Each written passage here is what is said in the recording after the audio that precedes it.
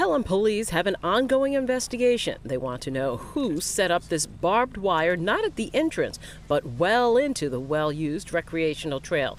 Police call it deliberate and dangerous. It was deep in the trail on a turn, and if someone came around the turn or going down the trail, you wouldn't see it. And if you're going at any high rate of speed, even on a bicycle, it could definitely cause some injury. There are new homes adjacent to the old trail, a trail maintained by a local snowmobile club.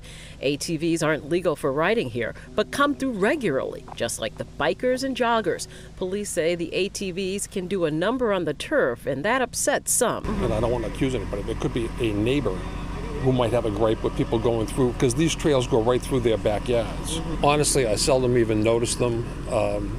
I think it gets a little bit more active after we get into the winter and it snows. We don't know if anybody has a particular gripe, but it does make no sense and serves no purpose in the middle of a trail. Police now sharing this photo of the dangerously stretched out wire in hopes of pulling in tips on who did this. Police took the wire into evidence on Monday. Just looking at it, it's incredibly weathered. It's not widely used, and the barbs could really tear someone up.